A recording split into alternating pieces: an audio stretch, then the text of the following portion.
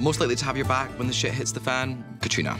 Katrina. You know, I would say Sam Heughan, but he likes to stand back and let me go off when the steam starts coming out of my ears. I trust all of them. They would all have my back. You know what? Izzy. She has the coolest stories ever. She'd be really clutch in, like, a dire situation. I feel like everyone, we're all very supportive of each other. specifically Izzy. I'm just gonna say Rollo. That dog's always there. It's all good. The best cook The best cook. The best cook? Ooh. would be... Anybody but me. Definitely not Charles. I'm like a microwave beans kind of guy. I'm the worst. I'm the best at ordering pizza. Does that count? If it's reheating Deliveroo, then probably Richard Rankin. What did you say? But I do know that Izzy is a good cook, so I'm going to say Izzy. Is it cheating if I say myself? I think me. Oh, look, everyone's going to fight over this, but I'm going to say me. Since when? Well, I haven't yet to prove that. Sam reckons he started cooking in the last couple of years. I don't know what he makes, but I feel like I could do a pretty mean spaghetti bolognese. Katrina's a great cook. Probably Katrina. Can I say me? Pending. Who is most likely to cry at a soppy movie? I don't know. Could be any one of us. Not Sam Heughan. Let's say Sam. I don't think I've ever watched a soppy movie with any of them. Katrina did admit to crying to a Mary-Kate and Ashley movie. Katrina takes a biscuit. I'm going to say John Bell. He's got a big heart on him, and I think he would definitely well up. Charles. I'm going to say Charles. I have to say Charles, Me. because I know for a fact that he cries like a baby at most films. I'm so guilty of that. He's in touch with his emotional side. So emotional. Sad movies really get him. Like, even ones that aren't sad. Random movies. I'll be like, why are you crying? You know when you're on a plane, and I think maybe the lack of oxygen just makes you a little more teary. I think it has something to do with altitude. It just takes it out of you. You just want to cry on an airplane. I don't know why. The best dancer, got to be John Bell. That would have to be hands down John Bell. Have you not seen his TikTok? Probably so if she did ballet.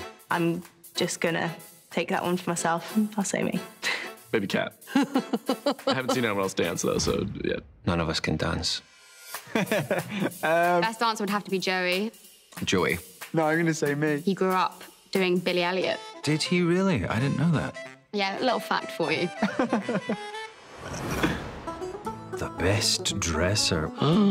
Best dresser is hard. I mean, we've got a lot of good dresses on this show. That would have to be hands down John Bell. Might have to be the best dresser, yeah. Either John or Izzy. I'll give it to them both. They can share the award. I think John's going to be really mad at me, but I think I have to say Joey. I think I have to say Joey. Sorry, John. Sorry. Oh, Joey. He's really well dressed. He has some cool fashion. He's got the drip. We'll give that to Katrina. You know, model for all those years. She's got the style. Katrina. It's got to be Katrina. Fashion icon. Thank you. Well, that depends because obviously, you know, there's fashion and then there's fashion. And I personally think Jamie Fraser is the best dressed. I mean, have you seen his leather coat? Most likely to crack a joke. Me. Richard is the most likely to crack a really bad joke while we're filming. Probably Richard. They're not very funny. They're very like dad jokes. Most likely to crack a joke would be Stephen Cree, who plays Oldie and Murray. I think probably John Bell. He's great. Definitely John. Like, every scene that I do with him, I'm just hysterically laughing to the point which is, like, probably really annoying. I'd say Sam. He likes to keep the mood light and fun. Katrina has the most contagious laugh. So once Katrina's set off, that it doesn't matter what the joke is, how it started, where it's going, that's it. Everyone's crippled then. Most likely to know other lines by heart.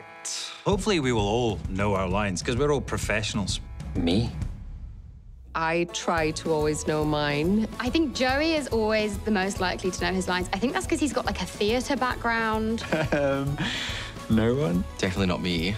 Ooh. I mean, everybody. I feel like everyone's been really good. I'm going to say Izzy. Izzy's very prepared. I'm going to say Charles for that one. I would say Sophie. Sophie's very diligent. Obviously. I don't know if anyone is more likely to sneak a nap in on set. Oh, sneaking a nap would be me. It used to be Tobias. Me? Definitely Sam or Richard. Apparently I'm the only one that can nap. I don't know if Sam does, but Sophie can. I do enjoy a little lunchtime nap, yes. Katrina and I can't really do that in a corset or in the wigs. I tried it once and you come out and your wig's just kind of hanging off. She basically comes out of her trailer like a zombie. I don't know, me? I love my naps. Sneaking a nap. I'm going to say John. John. John Bell. John Bell. That man can fall asleep faster than most people I know. This is a shady question. Oh, well, that would be Sophie Skelton. Definitely be Sophie. 5 days later, you might get a reply. Oh, Richard. Me? He does not reply. But actually, I'm terrible, so... 100% Charles. I think it's because he's got 2 phones. He's got his like Canadian phone and his UK phone. That's what I tell myself anyway. I'm so guilty of that. I just don't go on my phone. I do go on my phone. That's totally a lie. I can't say. Them all. I'm always trying to get them to get out for drinks and stuff, and they always leave me on red. I'm going to just say all of them. Who would most likely to win a trivia night? I mean, Sam does know quite a lot.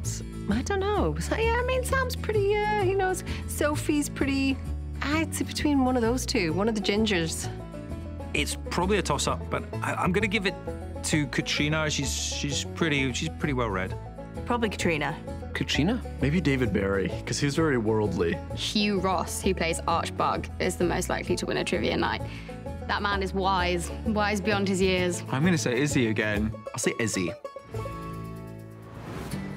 The perfect birthday present would probably come from, to be honest, myself and Katrina, we've decided not to give each other presents because it's just been so many years now. We just buy each other dinner and go for a drink. So that's probably the best one.